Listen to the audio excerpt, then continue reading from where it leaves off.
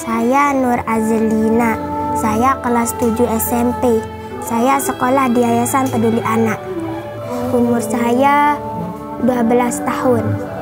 Kalau pagi aktivitas saya mandi, terus kalau nggak sekolah isi air sama cuci baju dan cuci piring.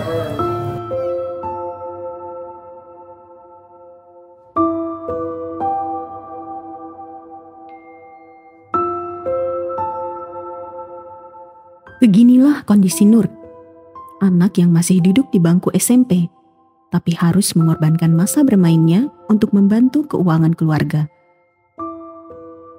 Ibunya bekerja sebagai penyortir rongsokan dengan pendapatan tidak seberapa.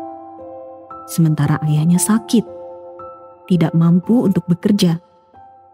Jangankan berobat, untuk makan sehari-hari saja rasanya tidak cukup.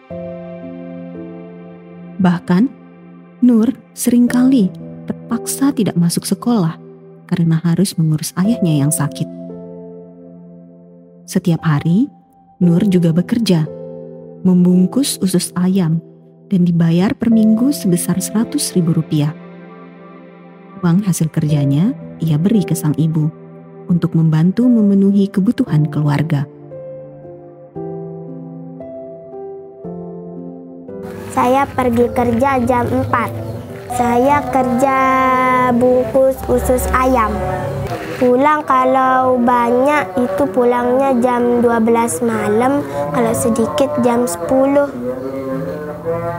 Dapat penghasilan kalau seminggu, kalau dapat banyak saya dapat 100-an lebih. Kalau sedikit yang saya bungkus saya dapat 90-an.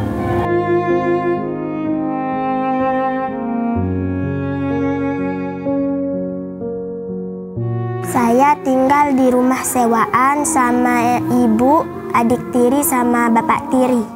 Pekerjaan bapak tiri saya enggak ada, cuma tidur karena kakinya sakit. Kalau ibu, dia kerja rongsokan.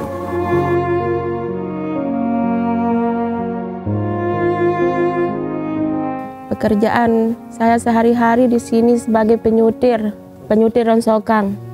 Saya kerja di sini dari jam 7, kadang sampai jam 5, kadang sampai jam 6. Nur kalau tidak sekolah dia tinggal di rumah ngurus bapaknya yang sedang sakit dan juga bantu-bantu.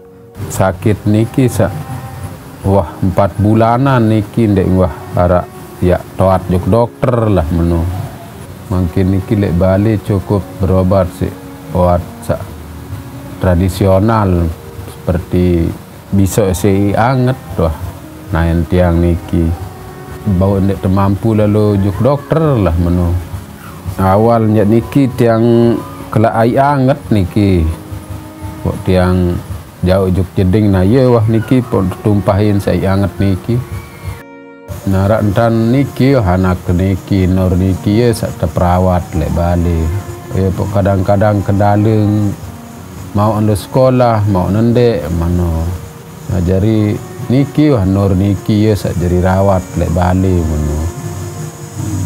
Neka iya ndek narak ni ke bantu-bantuan sama rak nike sama rak model BPJS napi nike ndek narak. Dia kencing manis. Kadang kalau jalan dia pincang. Kita ndak ada biaya untuk mengobatin ke rumah sakit. Kadang kalau ada obat-obat di sini yang dibuang-buang saya ambil, kasih dia obat. Dari pulang sekolah dia langsung bantu-bantu cuci piring, terus dia pergi kerja. Tapi tidak pernah saya suruh, dia kemauannya dia sendiri. Katanya untuk bantu-bantu ibu katanya. Kalau dia dapat gaji langsung dikasih ke saya. Ini ibu katanya untuk beli beras, untuk bayar utang katanya.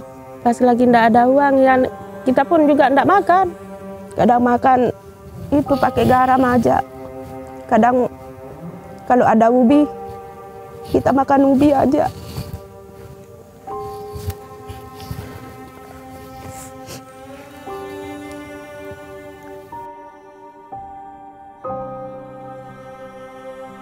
Tidak pernah dia ngeluh kalau Nur. Dia tidur aja kalau tidak dapat makan. Hal sedih itu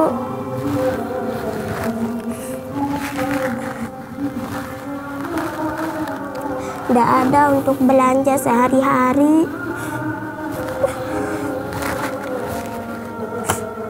Tidak ada untuk pengobatan bapak saya. Sama tidak ada untuk beli beras sama makanan.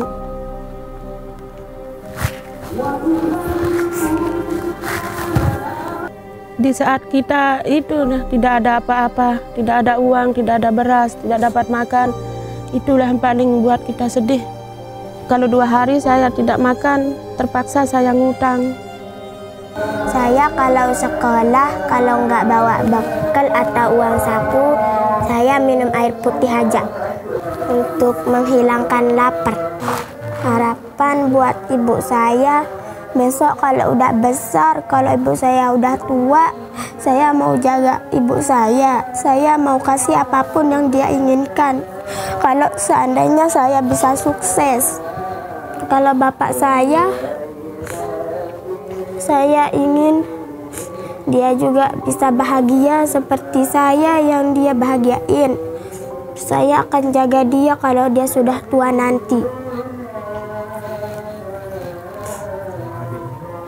Kalau adik saya akan jaga juga kalau dia sudah besar nanti. Saya akan didik dia untuk menjadi orang yang benar. Didik dia jadi orang yang baik. Nah, harapan tiang adek searah bantuan piniki ya kadun berobat adek mau beraktivitas malik lah menu ya mau lalu boyan anak-anak niki lah adek mau lanjutan biaya napi sekolah napi dan Nur niki. Saya dari Yayasan Peduli Anak. Kami mendengar cerita Bapak dari salah satu anak yang sekolah di sana, dan ternyata anak tersebut adalah anaknya Bapak. Dan dia menceritakan gimana kondisinya, keluarganya, terutama Bapak yang saat ini sedang mengalami sakit, sehingga kami ada keinginan, harapan kami ke sini juga, dan supaya anak Bapak juga bisa bersekolah, ya tidak masuk karena terlalu sibuknya ngurusin Bapak di sini gitu. Gimana Bapak kalau saya ingin mengajak Bapak untuk pergi untuk berobat ke dokter itu, apakah Bapak siap saya ajak Bapak? Sangat siap Pak. Nggih. Kalau ada bantuan merak niki sangat-sangat yang harapan. Dengan dukungan Yayasan Peduli Anak, Ayah Nur mendapatkan perawatan medis yang diperlukan. Namun, bantuan ini tidak berhenti di sini. Nur juga akan terus berkesempatan menerima pendidikan yang layak di Sekolah Peduli Anak. Yayasan Peduli Anak bukan sebatas tempat perlindungan anak-anak yang membutuhkan, tapi juga memberi bantuan pada orang tua mereka yang berada dalam situasi sulit.